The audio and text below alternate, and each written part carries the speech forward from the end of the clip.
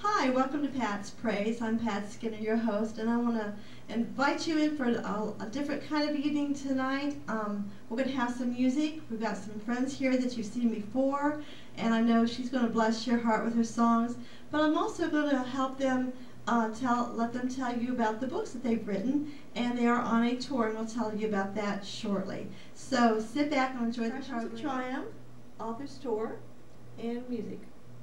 And we have Dr. Naima Johnston here, Bush, and Dr. Heather Burton, and Felecia Beck.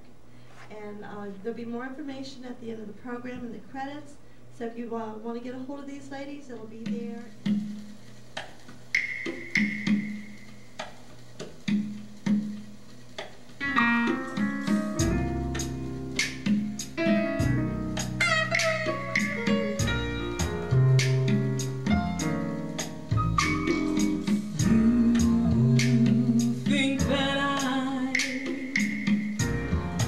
Forgotten you, shame in your heart says that we are through. Lost and alone, the pain it makes you run from my throne. Come back to me, my love. You're all I'm thinking of. This is a love song for you.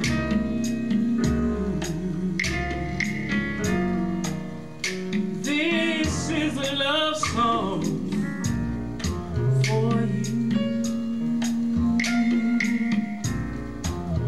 Reach out your faith and deny your mind.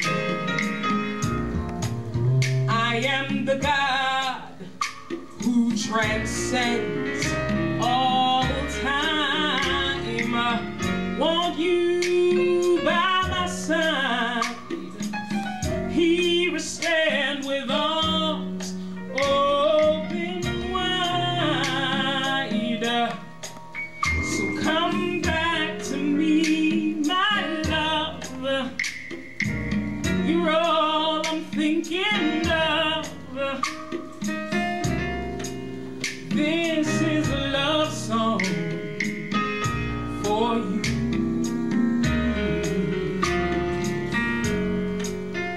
This is a love song for you. And every day I wait for time to space away,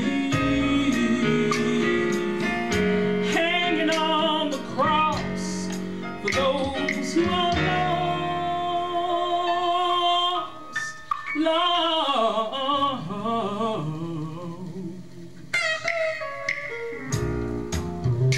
Look in my eyes, and you will know the truth is in my blood. Enough proof, sentenced to death for you. You know I do this all, I would do it all again. So come back to me, my love. You're all I'm thinking of. This is a love song for you, a love song for you. This is a love song for you.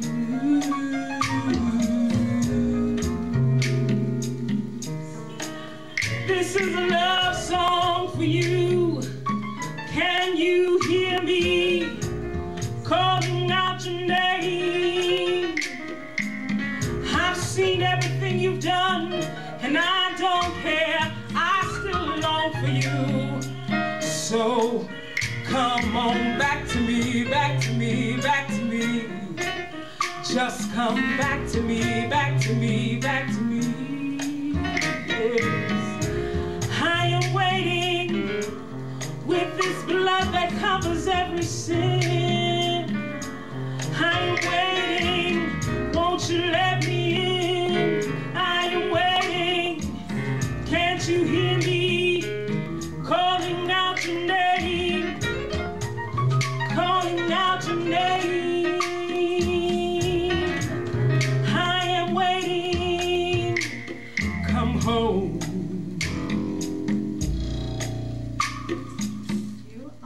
I'm going to bring the girls on here and introduce their tour, which is called Expressions of Triumph Authors Tour. So be watching for it on Facebook and Reverb Nation or whatever. And I would like to at this time introduce you to a friend of ours, because she's been on here before, Dr. Naima Bush.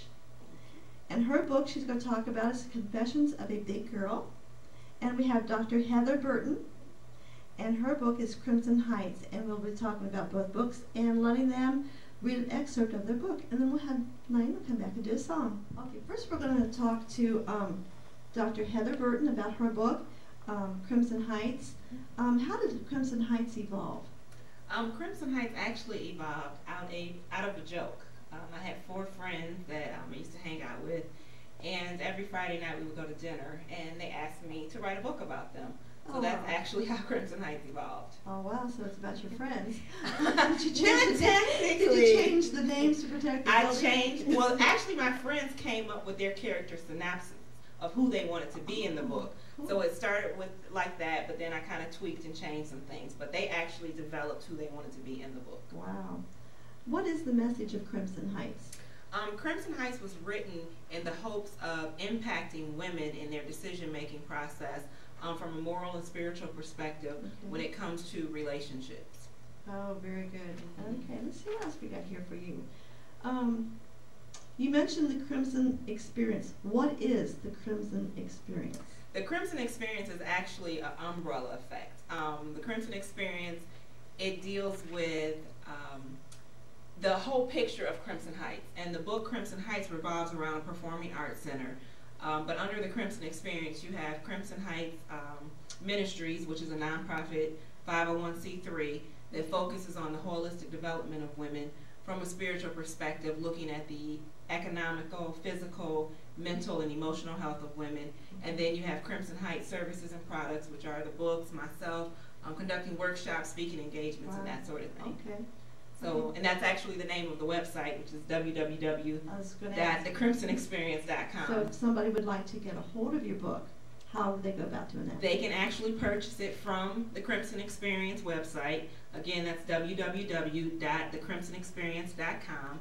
And there's a link to purchase the book, so you can click there and actually purchase the book.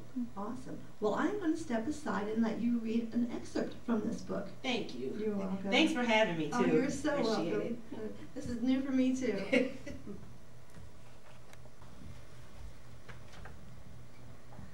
Alexis might be the baby of the bunch, but she's Kennedy's spiritual inspiration.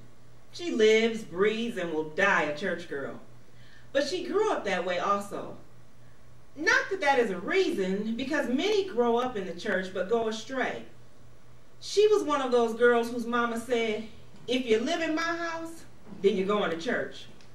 Her mother also made it a point to tell her that her husband had to be a God-fearing man.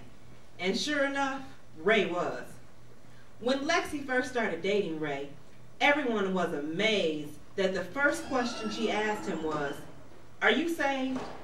Do you believe in Jesus Christ as your personal Savior? When Lexi would repeat this story to Kennedy, she was always amazed that Lexi had the guts to ask the #1 question about religion on the first date. Lexi always said, Kennedy, if you can't ask a man about his soul, then you're really not interested in knowing him. Lexi was real knowledgeable when it came to the Bible, and she always kept everyone, especially Kennedy, on track whenever she would listen. Asking Ray about his salvation showed what was important in a relationship to Lexi, and it wasn't money, it wasn't sex, but the God her man serves. Kennedy only hoped that she could get to the point without the fear of running a man away with a religious conversation. Of course, a good friend is one that can help you grow spiritually, and Kennedy prayed that Lexi's spiritual influence would continue to lead her in a positive direction.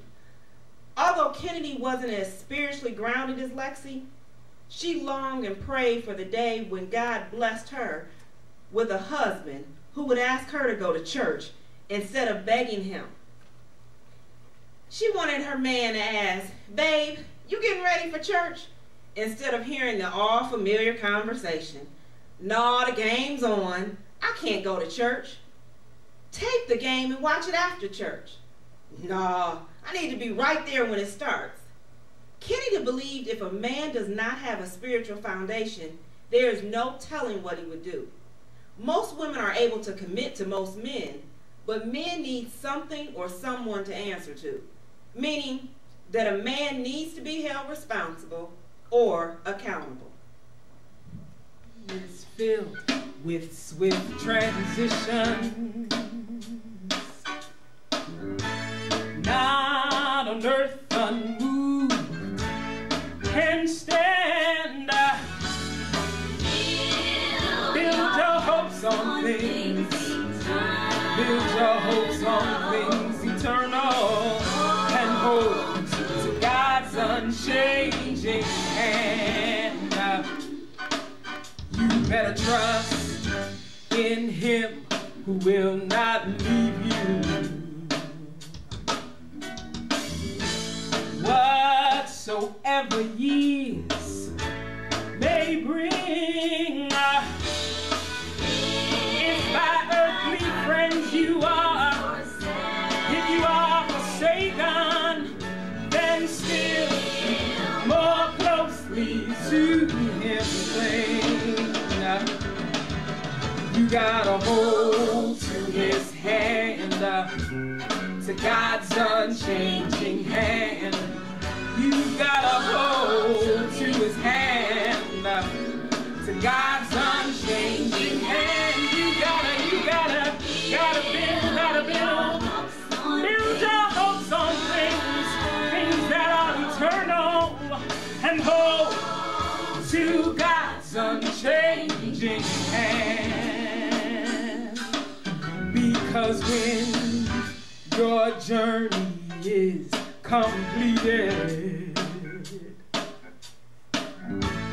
if to God you have been true, very bright will be your home glory. Your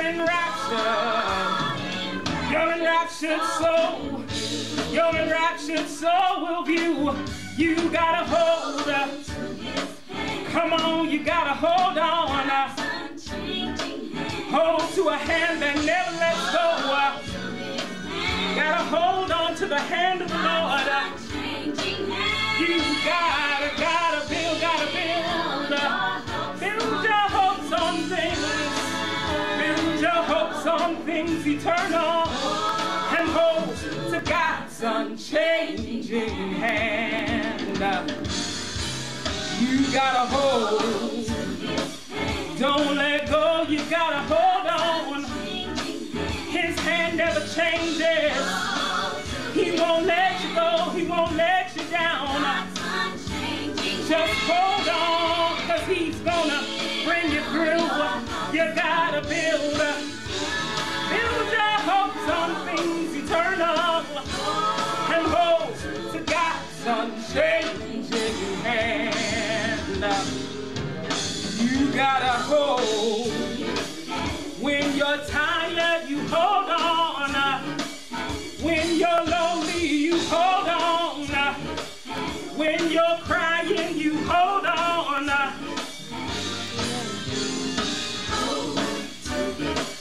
When you're happy, you hold on. Don't let go, don't give up. Just hold on, just hold on. You gotta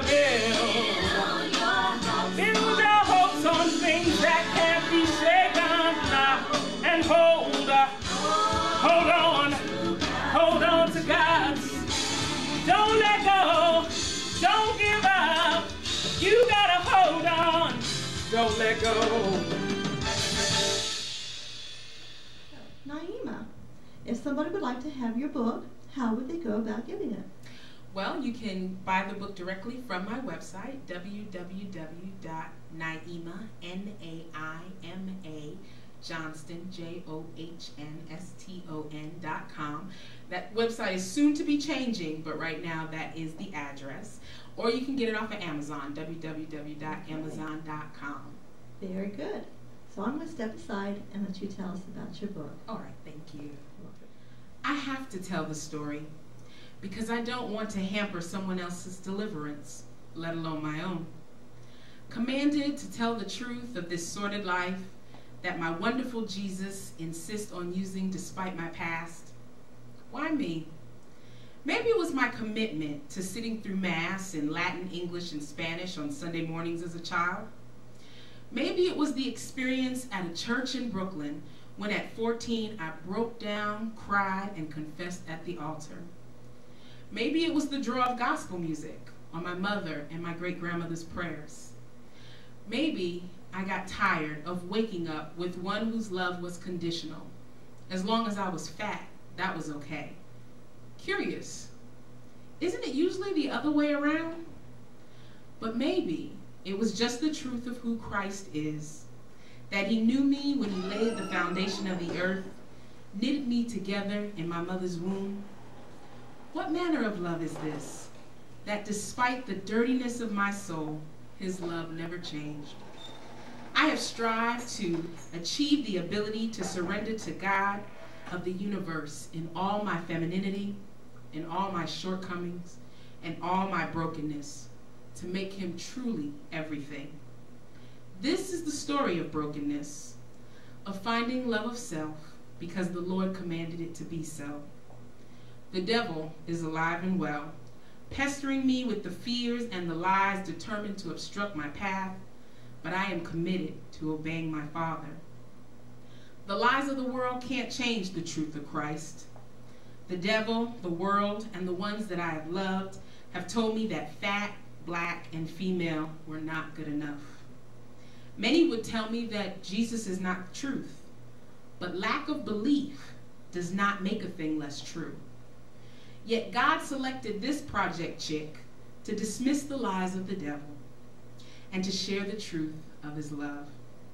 So I write to tell the story of growing up fat, black, and female at the turn of the century. I write to tell on myself before someone else does. And in sharing the truth of who I am, I share the truth of who God is. In this truth, his truth, I find salvation. My hope and prayer is that you do as well.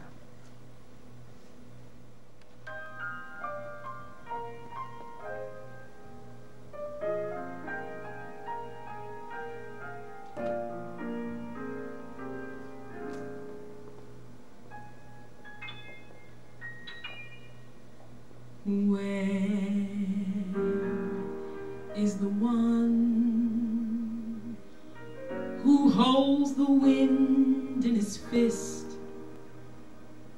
Where is the one whose nail scars I long to kiss?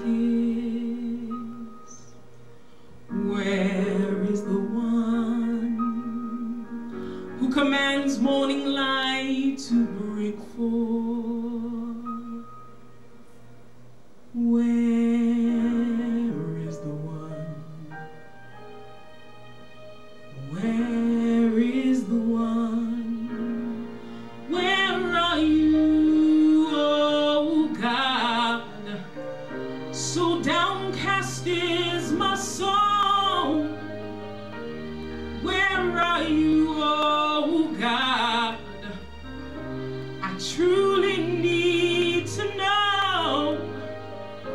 I am down on my knees, seeking your face.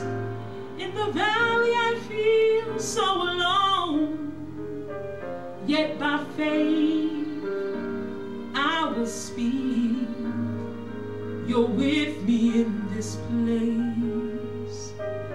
still with me in this place. Where is the one who crafted a man by his hands?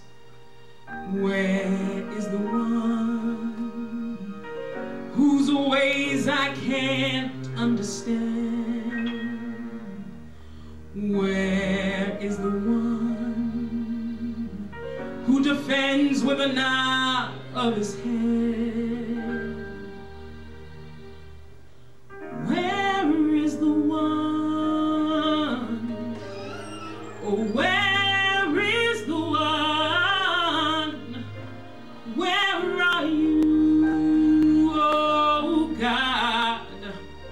So downcast is my soul. Where are you, oh God?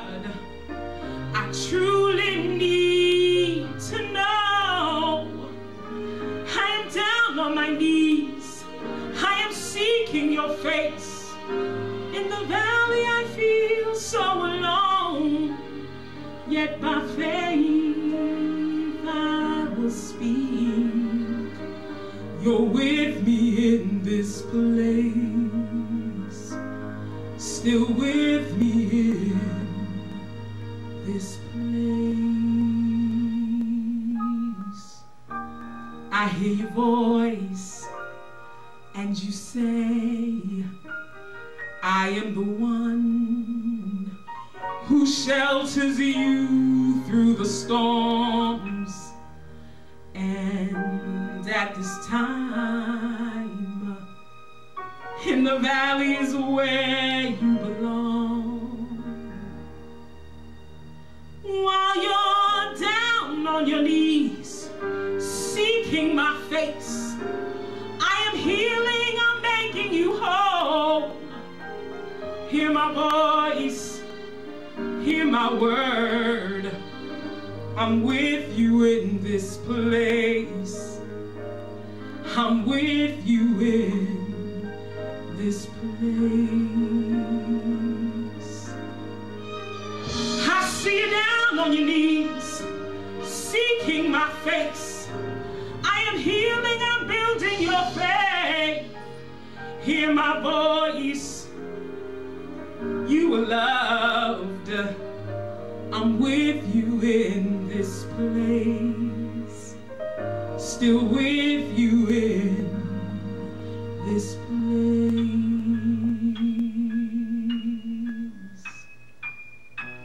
Don't you fear, I am here. I am that I am, and I am. I am with you in this place.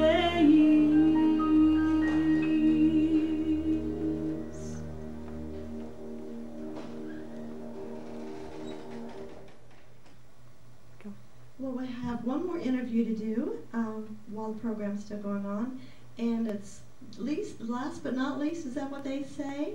This is Felecia Beck, am I saying that right? Yes. Okay, and she is the whole reason these girls are out on tour with their books. So Felecia, I would like for you to tell us a little your company and a little bit about the company and what you do. Fantastic, and thank you very much for having us Oh, today. you're so welcome. And God bless you. God bless you.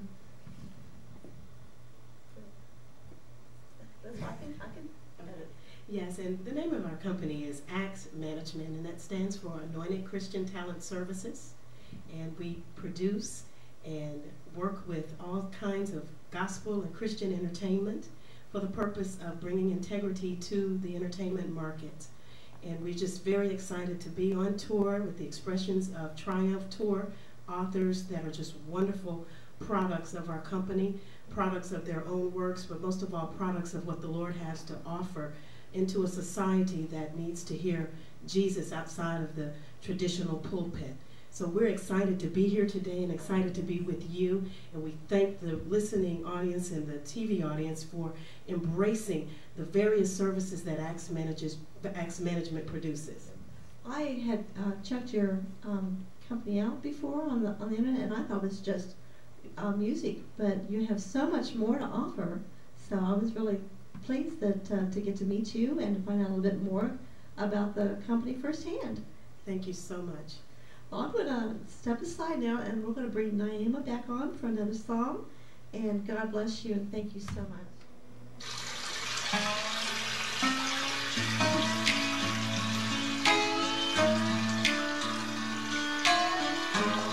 You remember to have the tide rolling, and in due time you roll it out again.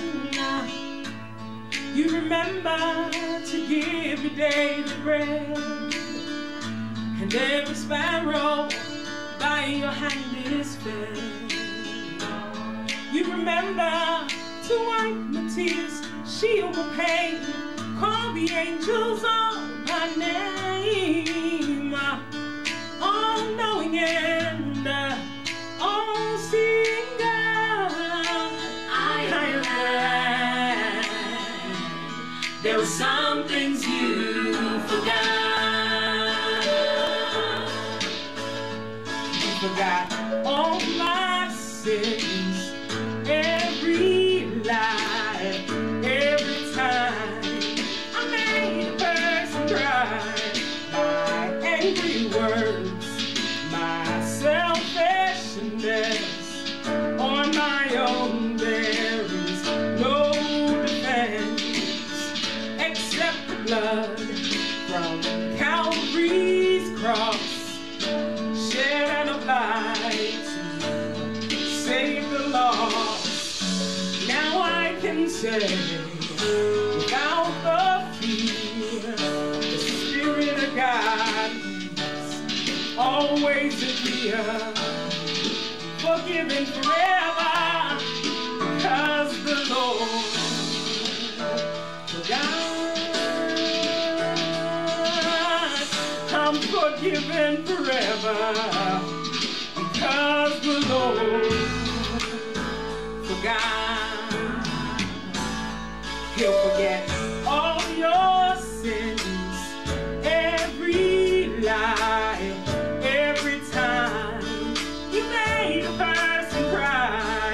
Your angry words, your selfishness, on our own,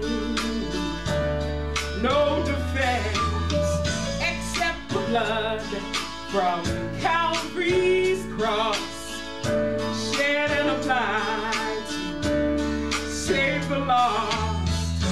Now I can say